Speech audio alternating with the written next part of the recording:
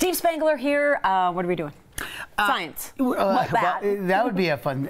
Do you remember if I say Mr. Wizard? Does that make sense? There's people in our audience that are screaming at the TV right now going, I remember Mr. Wizard. Mr. Wizard. Sometimes kids will ask, so who did you watch?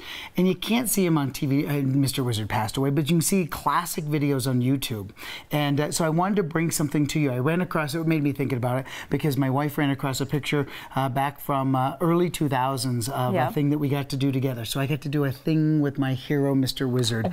And I want to show you something that's classic Mr. Wizard. Starts with this. Take the bottle, can of soda. Take it. Okay, I want you to open it up. But first, shake it up.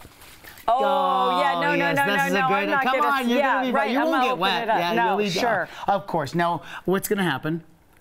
It's going to explode. Right. Why? Because there's carbon dioxide. No, don't even think about it. You scared me. I thought, oh my gosh. No. So there's carbon dioxide inside. When you shake it up, those little bubbles want to push all that soda out. So I'm going to show you how to open up the can in a kind of a tricky way, and we're going to go to a Mr. Wizard experiment to be able to show the whole thing. He's the one that can help me with this. So set this off to the side, throw your glasses on, because it's one of those.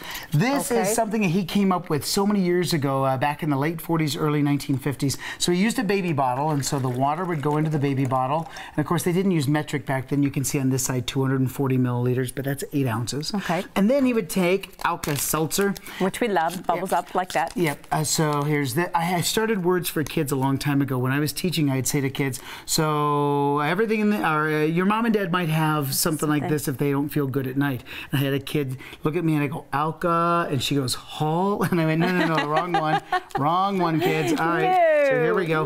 So here's what's going to happen. Maybe too much of that, and you need this, but okay. Before her time. Hang on there. So watch what's going to happen, Kim. I drop the Alka-Seltzer tablets down inside. We're kind of recreating this model. Okay. Got it? So I'm going to put carbonation in here. Now, don't worry about this next little part. You're going to be perfectly fine. Sure. Do not worry about it. Do not worry. Watch this. This goes here. Don't worry whatsoever. You're going to be just fine. Now, this is a baby bottle nipple without the hole in it, like this, and it grows and gets bigger. Oh, it never gets that big. Look at this. There you go. The question is, how much gas is trapped in 2 tablets of Alka-Seltzer? Look, I even had to release some so it finally doesn't pop.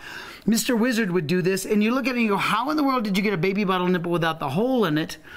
Back in the 1950s, I guess, there was a time you could buy what they called blind baby bottle nipples. Moms and dads put their own hole in it to control the flow of liquid. Oh, okay. Never even thought about that. Never thought of that. So he used it as a demonstration. He would turn it upside down like this.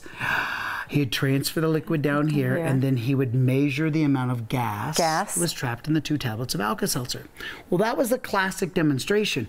But he came out years later and said, you know what? I was doing a demonstration that really I didn't even think through, which was wonderful for science teachers, because we all looked at it and went, how could Mr. Wizard be wrong? He said, it doesn't measure the amount of gas. It just measures how stretchy this is. And I thought, oh, that's true. He said, but this is a great demonstration. If you open it up right now, it will explode.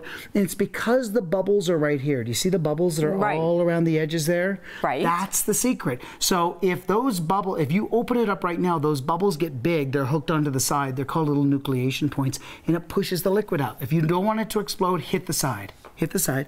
See how the bubbles go to the top? Now, Kim, just to prove the point. No, you get to open it, all right? So I'm not going to. I don't want to ruin the shirt. So ready? 3, 2, 1. Open it up. You did it. Perfect, with no problem whatsoever.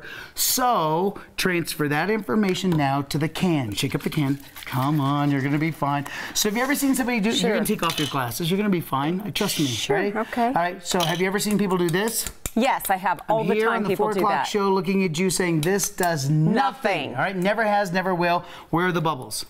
They're down here. Yeah, so hold it like this and just snap the side. Good job all the way around. Now, you can't see if they've gone to the top, but it doesn't really matter. You know why? Because I'm not opening the can. You open it up. Okay, we'll do it together. You ready? Hang on. 3, 2, 1. It's there. Look at this. Carbonation is still inside. Still the audience goes wild. But it's just not all over our face. And you just move the bubbles from one place to the next. Thank you, Mr. Wizard. As in Mr. Wizard. Steve Spangler. Thank you. Okay. Thank you. We'll be right back.